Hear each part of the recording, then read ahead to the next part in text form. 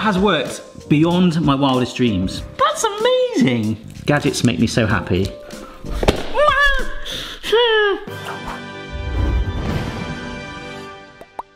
Hello everyone, it's Barry here. Hope you're well wherever you are in the world. Welcome to our kitchen. Today we're doing another kitchen gadget testing video, part of a massive playlist that I started years ago. So there are hundreds, literally hundreds of gadgets on this playlist. So once this video is over, put on your sweatband, grab the popcorn, have a marathon, check them out. And please remember, before commenting down below, some gadgets can really help people with certain tasks in the kitchen. Others are novelty, but others generally can change their lives. So please do bear that in mind. They're not all weird and crazy and stuff. So we've got a lot to get through. Here's our first one.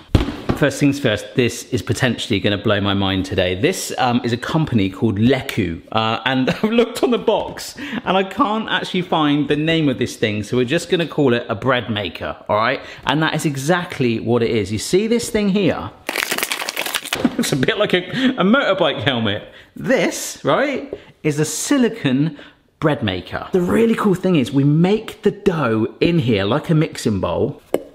We'll then close it up, okay? And it'll prove and rest in there. And get this, you can then bake it straight in this mold in the oven. But you can also, this is slightly bit too big for my microwave, you could microwave it too. You could have bread, like the moment it's proved, straight in there. Like it sounds amazing. So we'll just use one of their really basic recipes they've done in there and see if this works. So I'll give it a wash and we'll try it. What it's telling me to do is add some warm water in, and this is a sachet of fast action yeast. Now this is what I don't get, okay? The final ingredient, which is actually quite minimal anyway, is some bread mix. Like literally you can buy them in supermarkets. It is ready made next to the flour aisle. It's already got yeast in it, so this could rise insanely. So it's all happening in here. All right, so just to show you, I have not kneaded that. Look how rough that is. It looks like a piece of cauliflower. So now rather than covering it, all we're gonna do is lock it, like so. Got a little handbag. There we are then. And I'm just put on some eggs for the next gadget, okay? I'm gonna need some hard-boiled eggs, so carry this round. And back into our warm space by my boiler. And at the end of the video, hopefully we'll have some bread made straight from that bread maker from the oven. That is awesome. I'm really excited for that. All right, so in that saucepan over there, I've got 3 eggs on to boil, but I think I can squeeze one more in just while they cook away. Anyhow, this thing from Kuhn Recon, a brand that we have had a fair amount of times here on the channel. But their stuff is normally pretty good, and ergonomically this thing feels a little bit of an uncomfortable plastic handle, but as always, I get a lot of requests for jar openers. We've done quite a few on the playlist. And this one, although it looks like the Karate Kid, remember Karate Kid 2? This is called the Gripper, and you can hopefully see if I just turn that. Will it let me? Oh yeah, there we go. It just kind of has these 3-pronged flux capacitor stylee. You can kind of twist and change size to the jar of your choice. I've got 3 jars. Let's go. I've got kind of like the 3 little bears of jars here. I've got baby bear, mummy bear, and daddy jar. So yeah, when I've tested jar openers in the past, to get like the big beastie jar, I tend to get like a huge jar of gherkins. But we seem to be going through this phase at the moment, we're going through loads of mayonnaise, so a jar of that will come in handy. Plus, as I just get this out of my fridge, we have a lot of gherkins still. Remember that TikTok recent video I did where you shake up the spices for flavoured gherkins? I said, oh, it'll probably get better over days. It really, really does. These are like my little editing snack when I'm editing the videos. It's honestly, it's so good. But what I'm looking for from a jar opener is sort of like the ease of use in terms of how hard is it to physically like make it grip the thing, okay? Because obviously some people struggle with opening jars, and even that thing of having to set it up can be a nightmare. I still say the best one I got is one where you sat it on, pressed the button and it closed it. So good, but quite expensive. So let's see, just stick that on. Twist it. Okay, that. Oh yeah, that feels like it bites it quite nicely, and then hopefully. Oh wow! Oh, that just came off so smooth. And then, almost like target practice trying to parachute it on. Okay, that was like effortless. But I don't know. That one didn't have a seal on it. You just did it, didn't you? So I'm not gonna. This does. I don't know. In the world of jars, does that mean it's stronger? A slightly more tense kind of bite, but that is effortless. Putting that on there, twisting that, you don't need any strength at all. It's biting it nicely. And then look, I'm just gonna hold that to support it. Bye. That's amazing. It's really effortless. And you can put it back on, there we go, and we can undo it. Ah! Now this is a big old jar. Here we go. Oh my gosh. That is amazing. Probably, apart from the battery operated one, probably my favourite jar opener to date. Just a little sign that one, feeling very confident about that. That is amazing. A little reminder, I do a giveaway regularly to my patrons, a little random one for my top tier one. So good luck for the latest one if you're in it. Let's carry on. Is it weird that I really, this is cold water just to cool them down, really just want to go stare at that bread and watch it happen. It's just bread. I just want to see what it's doing, but I'm going to trust it. Yeah, this next one, cheers, is by Fusion Brands. Never had one from them before. I think I've covered most brands now. This is called the Exact Peel, trademark. The Easy Eggshell Peeler with a reversible cover included. Nice. So basically housed in here, there's a little bit, you see that little raised bit there? That is a sharper bit of plastic, not a blade, for cracking the egg. But also with this part, kind of like a hack that you guys have sent me before where you can use a teaspoon at the end here, which is conveniently shaped a lot like a spoon. I see what they did there. Allows you to gently peel and remove the eggshell. Gently insert the peeler under the cracked shell, follow around the egg to remove the shell and the membrane. Yeah, we always forget about the membrane. The shell gets all the headline. The membrane is kind of like the tag team, you know? Yeah, almost like in wrestling, you know, the Rockers, like years ago when I was like, I don't know, 9 maybe? The Rockers were a thing. It's Shawn Michaels and Marty Jannetty. And Shawn Michaels went off and had an amazing career. Marty Jannetty, like, you know, he was a rocker. I think he did try and do a bit of a comeback, but let's not talk wrestling. All right, so I've given it a wash. I played tennis, if you didn't know. Did a cameo for someone the other day when I was at my tennis match. That was pretty cool. I've got a bit of tennis elbow, so I don't know how much I'm going to be able to crack this, but it is, yeah, feels like there's going to be a bit of welly in this. Oh! Okay. Oh, yeah. It says to go in the egg and then work your way around it. So you're getting under the membrane. I'm going to keep wetting this. I'm going to give it some respect. Oh my gosh. I don't know if it's going to have a little lump at the top, but that's fine. Oh look, it's taking it off like a perfect helmet like that. And the membrane, that's amazing. Yeah, the membrane is completely off. I think wetting it does help just to get under it, and then you just, I don't know if you get, the camera might not pick up. You can see just there where my thumb is, there's a membrane underneath. So you've got the shell and then a slightly lighter color before it hits the yellow. Oh my gosh. Gadgets make me so happy. I love it when I show you guys a gadget and I get a message going, this changed my relative's life, it was amazing. I don't think this is going to be like that. It's kind of fun that, you know, you could just, well, use a knife and a spoon. But it's a fun little thing to keep around.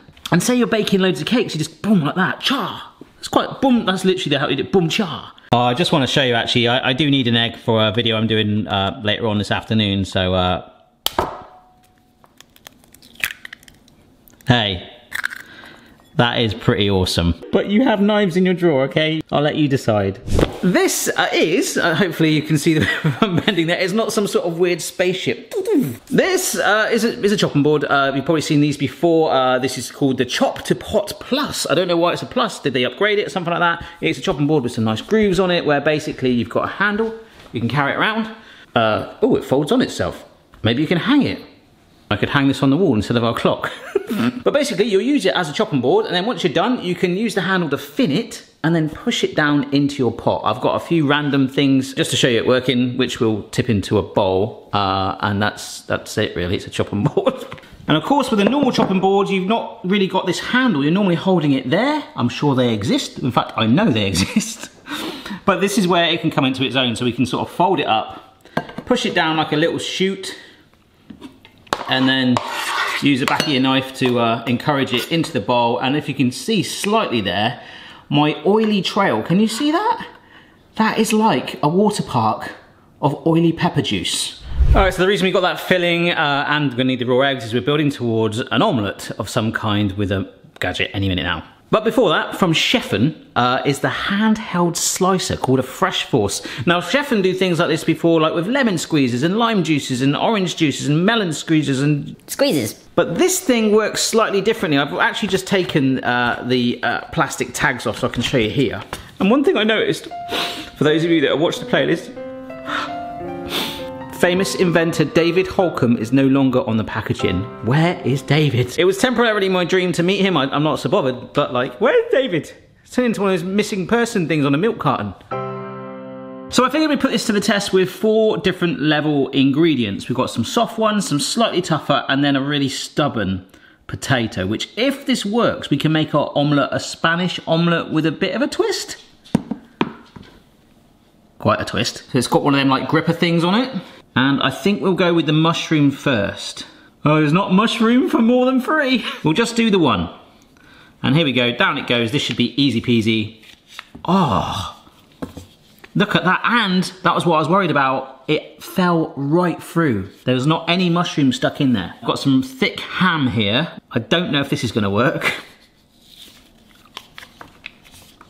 Come on, shaky, shaky. Yes. Oh, there's one bit clinging in, that's okay. I was really thinking that was gonna get stuck in there. Now, this is where it's gonna get a little tougher. This is an onion, and to be fair to it, I've cut it in half, it's peeled, so it's got a nice flat surface straight onto those blades.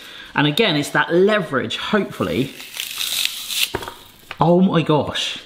A little bit round the side where it was like, where it got compressed. That has worked beyond my wildest dreams. Good boy. So I've got this potato, but I think that's too big. So I'll halve it, which is still, oh my gosh, only just gonna fit in there. No, I wanna give this away to one of you. I can feel the handle going and that's gonna snap out of there. Look at that. No, it's halfway in. Oh my gosh. I'm not doing it again because I don't want to break it. I genuinely, that is amazing. I want one of you to have it, but that is really handy.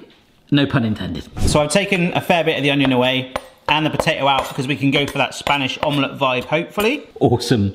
Right, last gadget. All right, the reason we've got the omelette mix randomly together, we're gonna try and do a Spanish omelette too, is because in the supermarket, I picked up this 15 pounds electric omelette maker, which I've already unpackaged and it's now burning off the factory smell. Smell that? What I liked about it is on the side of the box, it said you can make fluffy omelettes, fried or scrambled egg. You just basically make the omelette and hack it up. You can even make a chocolate cake. A recipe for that is literally just a cake mix poured in there. We've been there before. Will It Waffle Maker with Stuart. Getting actively dangerous. Don't worry, there's some more of those videos coming. We are in touch. But what caught me out is that you can make toasted sandwiches in it. So I'm thinking, oh wow, we'll make an omelette and then maybe with some of that ham, we'll make a croque monsieur, which is exactly the recipe in there. But the thing that really stood out was that this woman, look at the way that that woman is looking at her partner, I assume. She's like, I don't care about the omelette maker as long as I've got you. Where is David? Let's make an omelette. We'll do the Spanish omelette first. Already got that egg from earlier. All right. Bits of potato on there, and then the egg mixture goes in. Nice. So the reason we're doing the Spanish omelette is it says that only needs 5 minutes, which for the potato in there, I cut it nice and thin with that gadget. Ooh, that's looking promising. The other omelette actually has almost double the cooking time, which sounds way more sensible. So we'll see if we've got medium rare potatoes any minute now. Here we go. Suddenly in the last minute, it's made a lot more noise as if the top might be hitting that plate at the top. Oh my gosh, we can see an omelette. It's sinking down. We're not getting that brown colour yet. I'm going to keep pushing that because I genuinely want this to work and I do not want raw potatoes, which is a highly likely chance versus... I don't mind having a bit of raw pepper in there versus a potato. If you don't know, my patrons get like extended versions, early access of all my videos, but I've just realised that there is an ultimate Patreon right here. You. You get the best view, mate, don't you? He's like, I was there.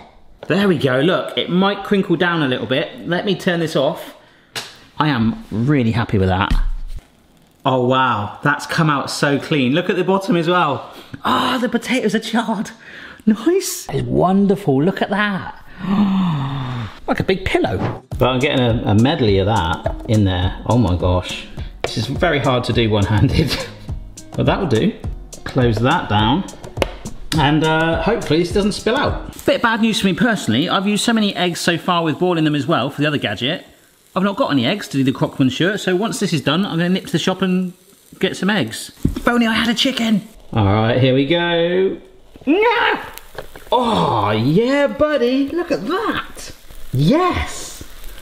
Charred ham, peppers, onions, mushrooms, egg. Amazing. These gadgets sort of thing, you get like a cupcake maker, a donut maker, whatever maker, they're all kind of the same. They have that rotating red light, green light thing, and they're pretty multi-purpose. And as Stuart and I found out, you can even put a Big Mac in them. And open it up and, oh my God. This is only one of the negatives with it, is you are quite near. Oh, look at that colour. The hot plates, if only there was a way to sort of lift that out and then turn it. Alright, I've got to try the potato one first of all. Not only because it's getting cold, but I want to obviously see. Ooh.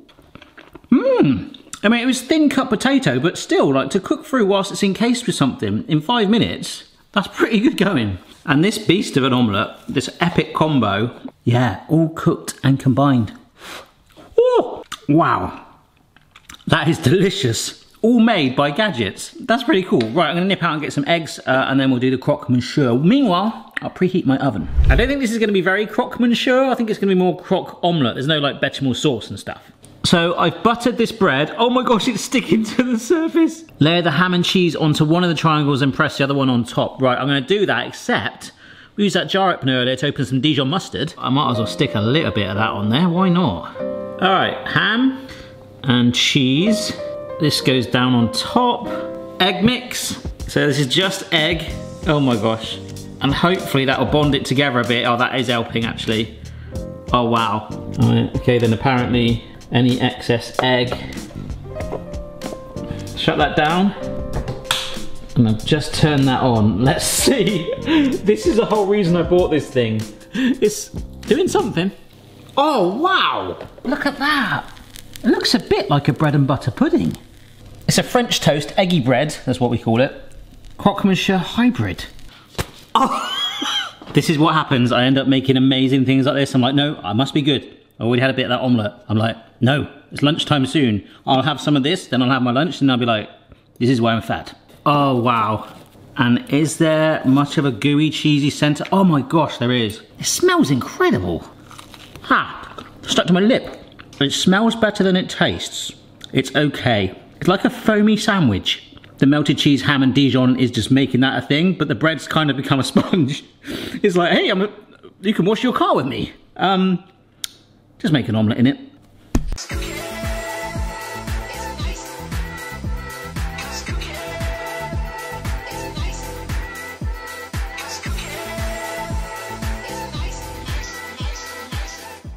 All right, here we go. This, I completely forgot about it. This video's taken about 2.5 hours, so it's had a long time to rest. Let's open it up. Boom, look at that. That has spread out. Remember, it was quite small. It's now filled pretty much the base and starting to climb the sides. I was a bit, when I first did the mix, the like instructions, like that's not much in there. But hey, we leave it open like that, exposed, and it bakes in my oven that's preheated for half an hour. That's not something you see every day. Oh my gosh. Can you see that? Oh, it's like a little baby. It's a lot lower as well than I thought. Wow. That is got an amazing crust on it. But look, you've got all that volume left. And we just followed the quantities in the instruction book. Well, we could make that way bigger. But let's see if it's bread. Ah, wow, it's quite thin.